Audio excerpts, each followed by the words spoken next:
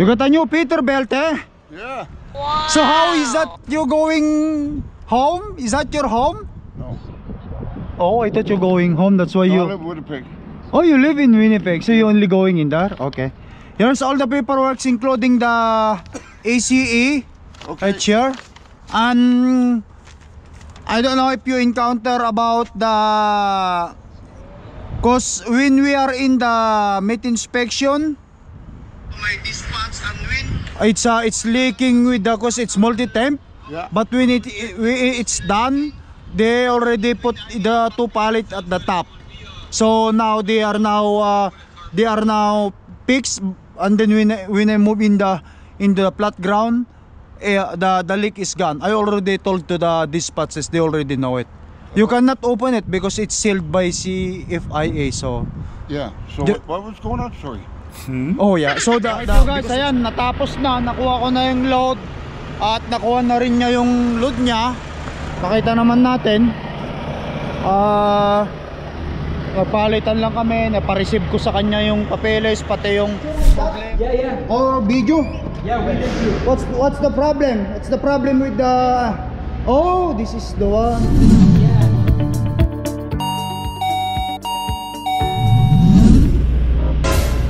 Guys, pinatawag tayo sa loob. Meron daw problema ang trailer natin kasi multi-tip ito. Nagle-leak daw ng tubig. Paalam ko sa kanila kung pwede lang. Hey bud, Hey, how you doing? Come on, buddy. is it okay to take picture with that? Yeah. Or video?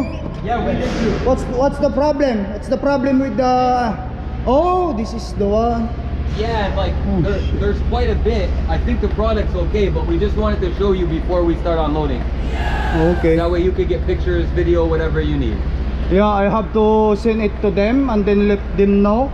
Okay. Before, it's not like that. When the ground is level, when I open there, it's not leaking. It's only So in it here. I must don't be know. because of how, yeah, it must maybe the weight of it, and it's pulling stuff this way. I'm not sure. Afterwards, you put cardboard over this part. Yeah, just let me know and I will take video and I will send it to my dispatch, and when over there, once it's done, I will check if it's still leaking. When I'm in a flat ground. Sounds good. And when we put these back on, we're gonna put a tarp over this for you. Yes, please. Yes. Okay. Do what you're gonna need to do, man. Just so it doesn't get any Because more it's wet. multi-temperature, right? So there's in here and there's a blue one in there, the barricade and the frozen up down. Yeah, we'll let you know how the other one is when we get there. But yeah, we'll cover this up with the tarp when we put it back. Yes, please. I'll send it to my dispatch now. Sounds good. Okay, thanks, man. No problem. All right. No problem. Just wanted you to be able to get Yeah, your thanks. eyes on it too, you know? Thanks, man. No problem. Alright, you guys. Thank you. No problem. Have a good day. Yan, pinakita lang sa atin. Yan natin kung anong gagawin nila mamaya yun. Malaman natin. Kasi delikado rin kasi yun eh. Pagka masira yung product ako, tapos. Ewan ko kung anong mangyayari doon. Kung anong sasabihin nila.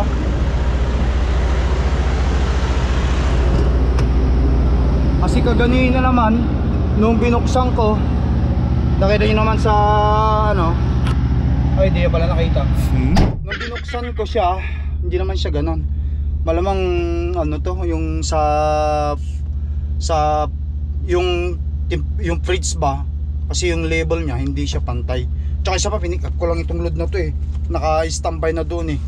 Kumbaga loaded ko ng kinuha. Antay lang natin, sisend ko muna sa dispatch ko yung problema. Yan guys. Probablemente pagpatuloy ko yung ginagawa ko, sa go-workout na ako, kaya pinagpapawisan ako konti eh. Right you guys. Tapos na tayong ma-meat inspection. Abante ko lang dito. Pati sarado natin dito sa flat ground at tignan natin kung yung ating repro dun sa likod eh maandar pa. I mean, naglilik pa.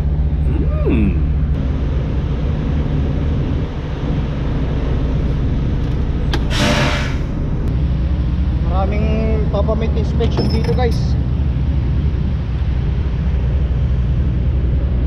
Oh, you fix it? You fix it? There is a leaking early before. Yeah. So it's not leaking anymore? No. It's not. Just gonna go take a look. Alright. Oh, it's not clicking anymore. At least you guys fix it.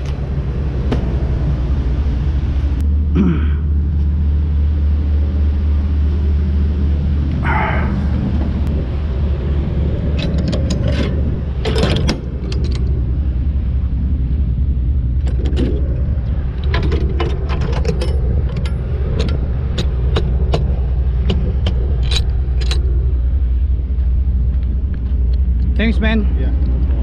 It's gonna take a picture of that too. Yeah. Yeah.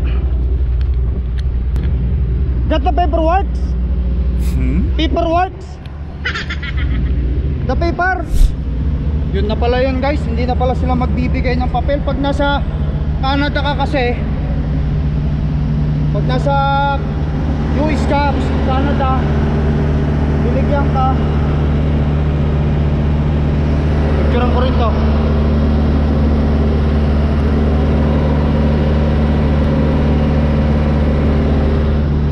Hindi ka na nila bibigyan ng papel.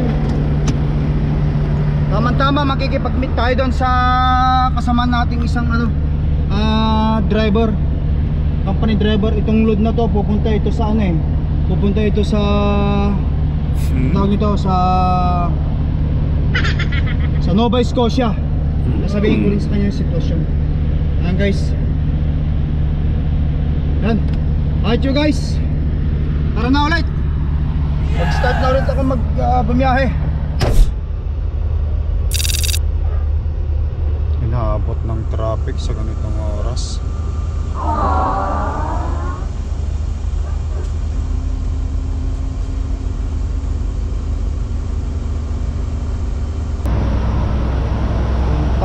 Ontario.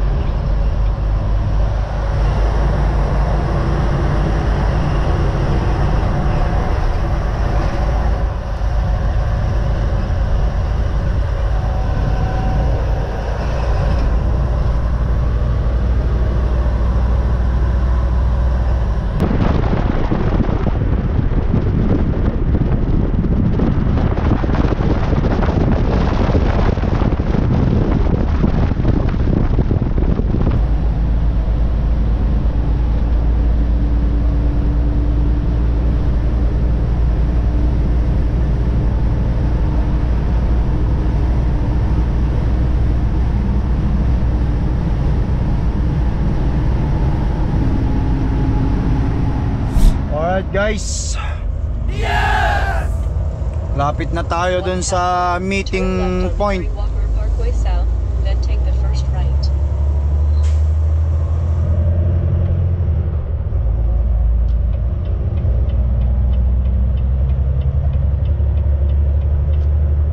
Petropas. Turn left at the traffic light, then take the first right. Petropas, yun ang sinabi.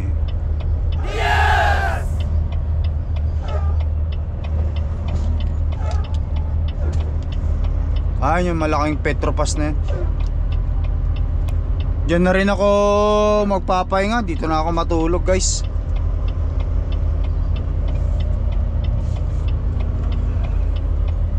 Dito ba ang entrance doon?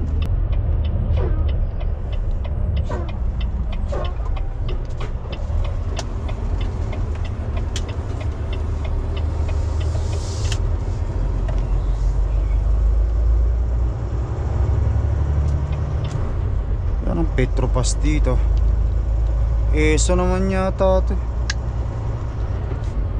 Turn right onto Forehand Avenue.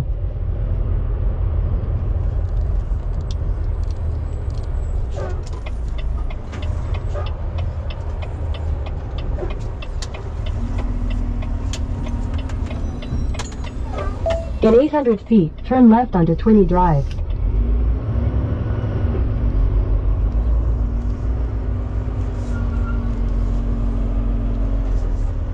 Okay, saan ka ba?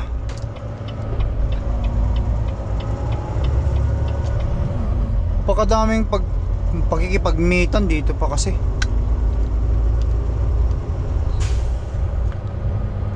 Turn left Sa on looban Drive. pala to. Naligaw, Turn left onto Twinney Drive, then your destination will be on the right. Ayun, ang torque.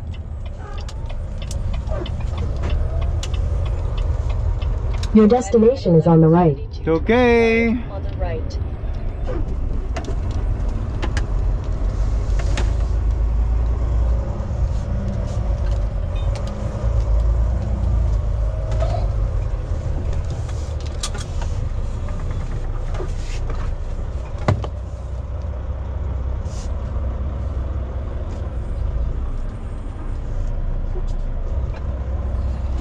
Mukhang hindi pa ako kakasya.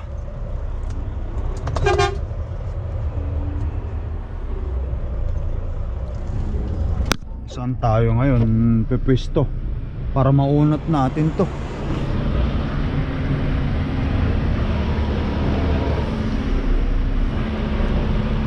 Ay, mukhang hindi pa ako kakasya. Para maunat ko ito.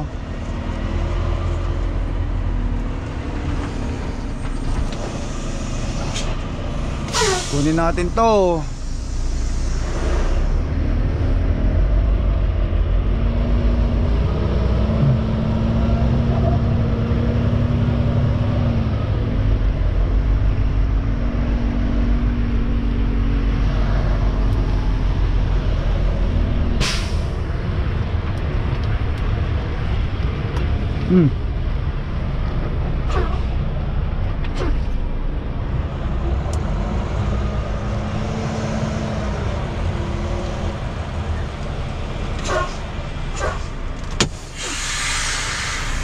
Alright guys, i-drop natin to. Choose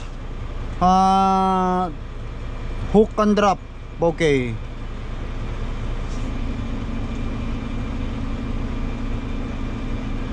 Okay, so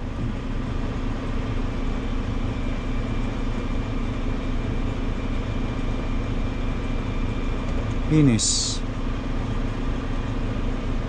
Hook and drop. Remove. Okay. Finish. D by R. Speak. Save.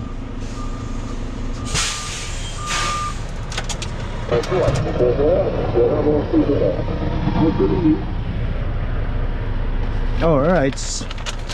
Pakita ko rin sa kanya yung mga ano, mga problema ng trailer.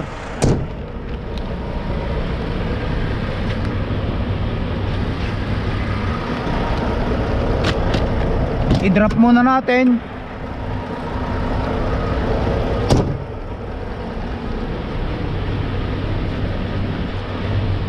Yeah, well, I will drop it now. Akala ko napakalaking truck stop ito. Kaya kailangan magkamabilisan.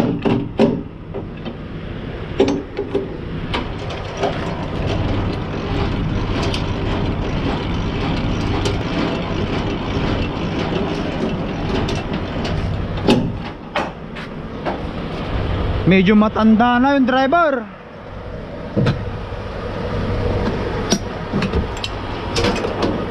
May katandaan.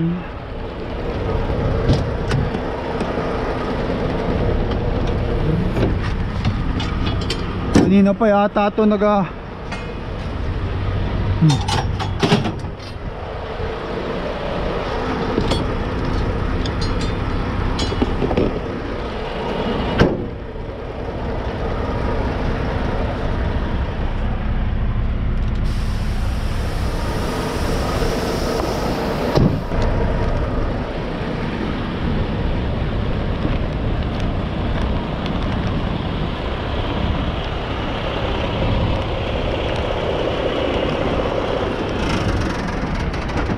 You got a new Peterbilt, eh? Yeah. So how is that you going home? Is that your home? No. Oh, I thought you're going home. That's why No, I you... live in Winnipeg. Oh, you live in Winnipeg, so you're only going in there? Okay. Here's all the paperwork, including the ACE Okay. right here. And I don't know if you encounter about the... Cause when we are in the meat inspection, it's leaking with the, cause it's multi-temp. Yeah. But when it's done, they already put the two pallets at the top. So now they are now fixed, and then when I move in the flat ground, the leak is gone. I already told to the dispatchers, they already know it. You cannot open it because it's sealed by CFIA. So Yeah. So The- what was going on? Sorry. oh yeah, so the because it's multi-temp, Yeah. the other reefer, the one that's in the tail, Yeah. it's leaking Leaking. water. Yeah, with this one Inside the trailer. yeah, inside, yeah. Over there, once it's done, I will check if it's still leaking.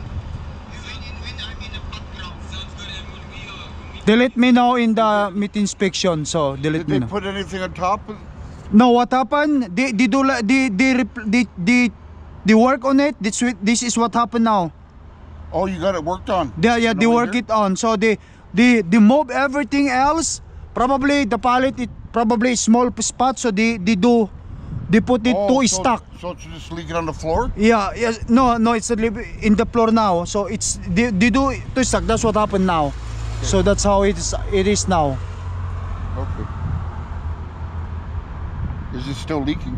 No, when I left in there, it's not leaking anymore. Okay. Yeah. But it works. Good temperature's good back there? Yeah, it is. It's 28, good. 28 Yeah, back? 0 and 28. Yeah. Back. Okay. Yeah.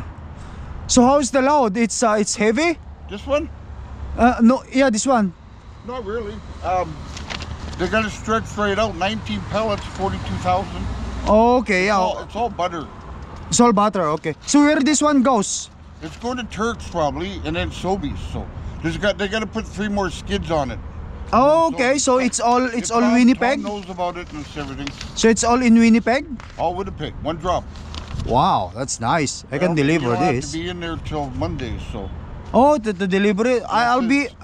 Do you ever did a mail load? Yeah, Have you done mail loads? yeah. I've been there. I've been Okay, dead that's why I for. loaded it. This over here, eh? Yeah, So you to- get- that's what time they got to be at Turk. But you know, you get there whenever you get there on Monday. I'll be there on Sunday, tomorrow. probably Sunday. Sunday. I'll be there on Yeah. the night.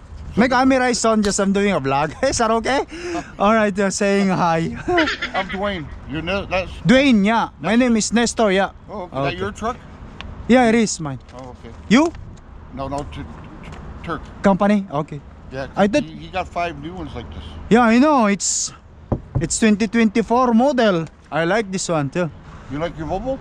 I like the Volvo. I'm Volvo guy because I from when I start working, I start with Turk and their equipment is Volvo. So I always drive Volvo. I thought maybe Filipinos they got Volvos.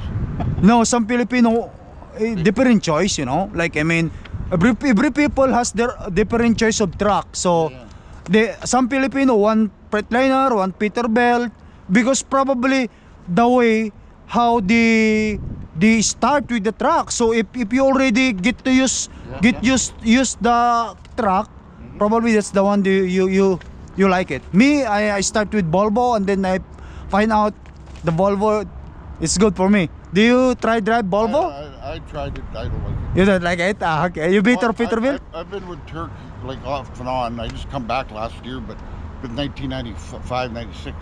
Oh, okay. You've been We with had the... Long Hood Pete's forever, and then he went to the other style Peterbilts, and then he went to Volvo. They only have a they have Peterbilt before, and then Volvo, and then they back to Peterbilt. I don't know.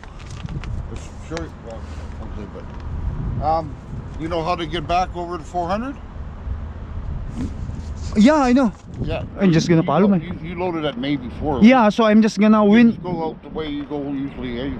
Yeah. So when I was in May, I'm only usually when I get out into their gate, I usually go left. Oh, you go left. Yeah, because it's already in there. You go up north. You go number 11. Yeah. Oh, okay. And You then go 17 in the, because in I don't know what in there 17 it go in there. So anyway, you got it drop. Drop. Just gotta pull ahead. Yeah, I can pull out it, and you can have it also. Yeah, I don't know. Can you make that turn, or might have to back up? Yeah, because I thought this one is so it's big. I didn't know. I thought this is a big car. I'm here, and I said this is not very good. But the first of all, they had us going way over in Brampton. Yeah, that's the one. Yeah. I thought that's kind of a way shit over there for both of us. Yeah. North, and the traffic was bad. Yeah, I pass all the traffic. It's so bad. So I actually went over there because I don't see any Petro Pasier. I only see ESO. I have to make a U-turn over there. I've been here probably it's at least 5 minutes. Did you Google it? I did. Yeah. But I did not see it. That's why I was thinking, Yeah, is I it was looking real? for you coming up this street here. Yeah, and I come in this way. Yeah, I was looking for you, and I heard. How long you've been here? Oh, I've been loaded forever. I sat over there for a while, and I've been here a couple hours more. Yeah. And then when you Last arrive here, time, I talked to Laurie at 4:15 our time, and you were around Cambridge. yeah, I already been there because it took Lot at of least 3 traffic. hours. Yeah, 3 hours to do the meat inspection there. It take time. But the traffic come Toronto. Yeah, it is so bad. So Yeah, I know. how long you been here sitting down? 2 hours? Since I got here, what's that? About an hour and a half. Oh, okay, it wasn't But too bad. I loaded in May, and I sat over there for a while, and Yeah, I know. came over here because I'm only 5 minutes away. So. Oh, okay, yeah. Well, Oh well, okay, thank you. yeah, okay, you have everything. Okay, thank you, man. Yeah, you too. I'm just gonna move. Okay. Okay.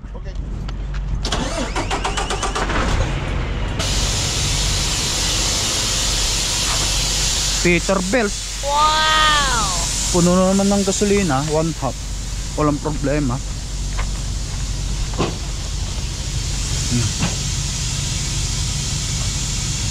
Ride.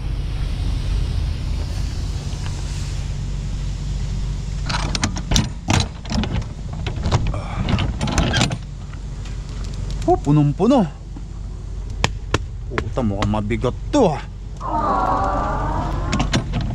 42,000 maximum load capacity.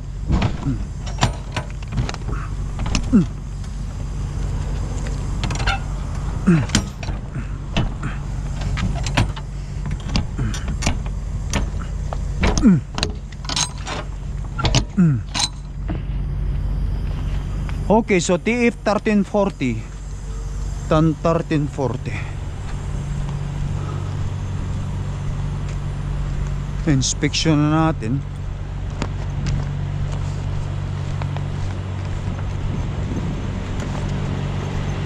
Right you guys, i-hook ko na. Tapos ilarga ko na.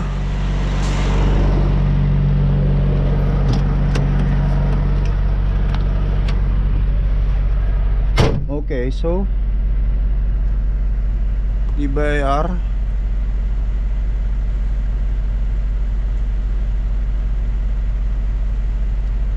Inspect, sign, save, finish. Okay, so hook, add 13 1455.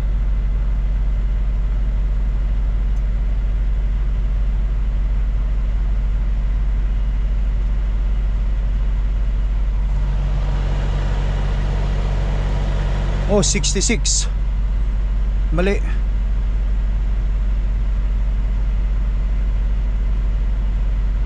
Okay. Yes. Nasa baba tayo.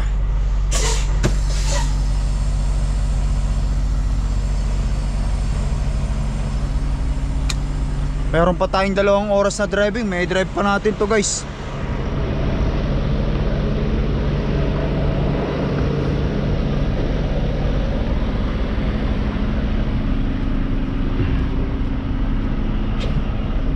Makapag-drive pa tayo ng mga 1 oras para bukas buo, tapos sa linggo buong oras.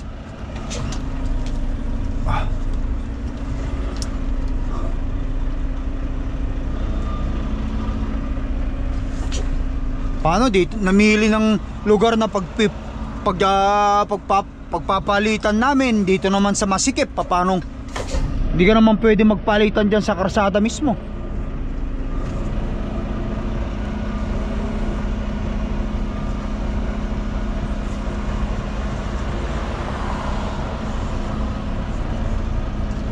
Daming pagpepwestuhan dito naman.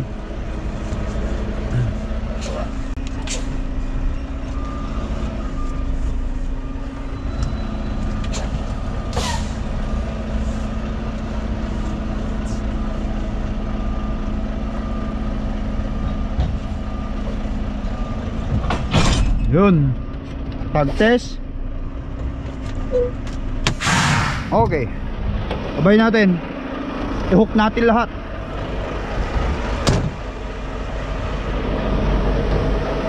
Woo!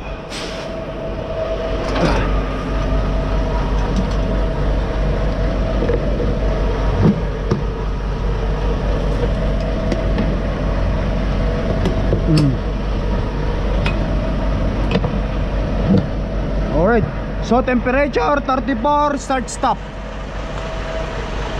Picturean ko, send ko sa dispatch ko. SOP yan eh.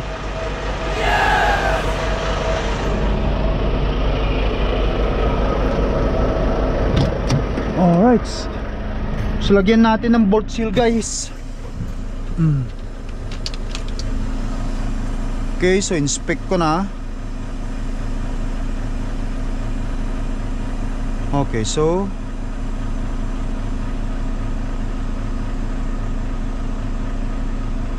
inspect.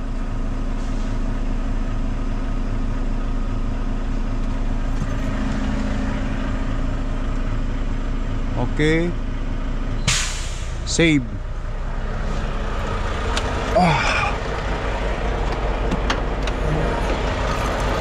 Oops.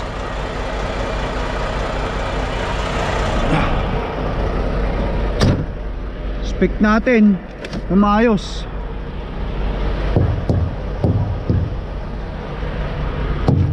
Mga ilaw niya dito hanggang sa taas.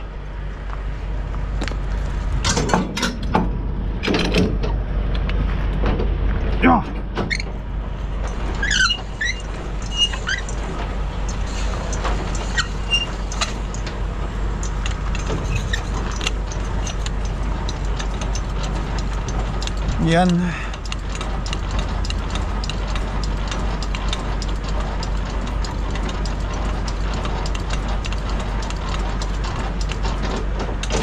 All the way to the nose. Ilaw ang side, gumagana lahat ang ilaw, walang problema sa side.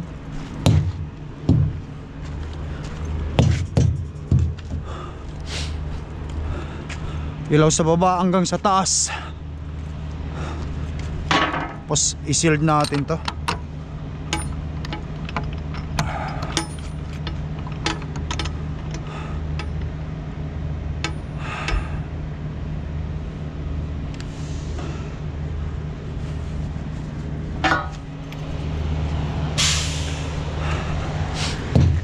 malaki naman, matigas.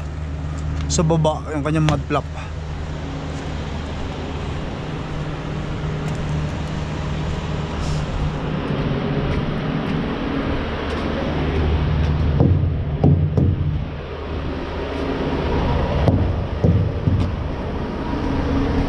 Yun.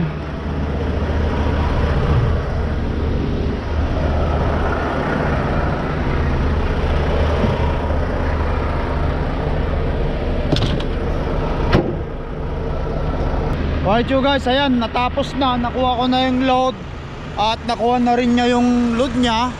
Pakita naman natin. Napalitan lang kami, napareceive ko sa kanya yung papeles, pati yung problema na naayos naman. Kasi naman paalis na rin. Kaya naman ako, di na rin ako magpatumpik-tumpik pa. Meron pang oras, maaga pang panahon. Magdadrive pa ako hanggang doon sa malapit-lapit na lugar upang sa ganun makalayo tayo guys. Hanggang sa muli natin pagkikita mga kaibigan, ingat kayo lagi. Eat healthy, keep safe on tracking bye. Hanggang sa muli natin pagkikita mga kaibigan, ingat kayo lagi dyan. And eat healthy, keep safe on tracking. Peace up guys.